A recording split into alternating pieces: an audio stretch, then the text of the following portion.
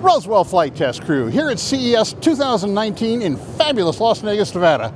And I'm here at the Global Energy Transmission booth with our friend Leonid Plekhanov. So, Leonid, what's going on here exactly? Well, what you can see here is basically a wireless power transmission technology. And we have here a system which can wirelessly charge drone in flight.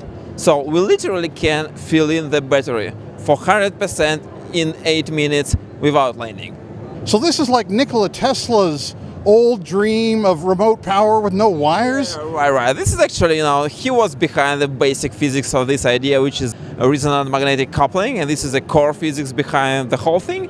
We were able to put it and to develop it to the next grade of development in terms of engineering, and thanks to that we have this technology here right now.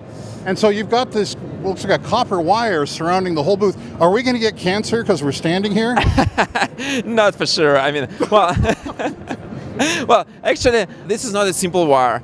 This is a lead wire, copper wire there, and more sophisticated wire on board on drone actually, and it generates a magnetic field, sort of a spherical area of efficient energy transmission, and then drone equipped with our receiving system gets inside this area.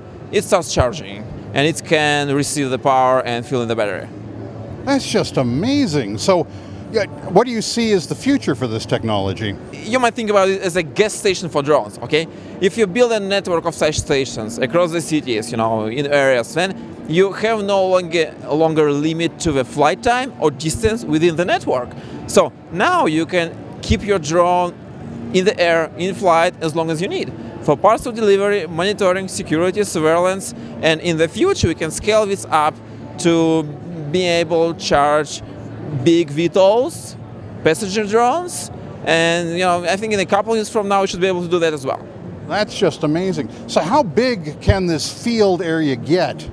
Well, right now we say practical size is like 30-40 foot in diameter. It can be bigger, but then you have more losses. By the way, efficiency is really great. I mean, from a plug-in into the battery, we have 80% efficiency. It's like magic. Well, it is, yeah. Kidding. All right, so if people want to learn, are you deploying this yet, or is this like in the experimental stage? Well, actually, this is the first time ever we present and show product in operation here at this stage, at this show.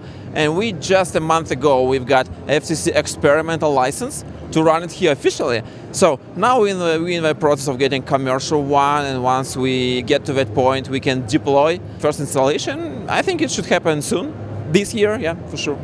So if somebody's interested in maybe working with you to test out this technology to recharge their drones this way, how do they get in touch with you? Well, yeah, sure. We are happy to explore what other companies need, and we see a lot of traction from companies who use drones for various kind of monitoring, oil fields, infrastructure, power lines, agricultural, everything. And well, the easiest way to get in touch, just go to our website, which is getcorp, like corporation.com. And there is a form you can fill in, and I'll get that message right away. Well, Leonid, best of luck to you with this. I'm really looking forward to hearing, how this goes, because it's extraordinary. Like I said, it's like magic. So anyway, from CES 2019 in fabulous Las Vegas, Nevada, this is the Roswell Flight Test Crew signing off. Thanks again, Leonid. Thank you so much. Great to see you. Thanks for coming. Yeah.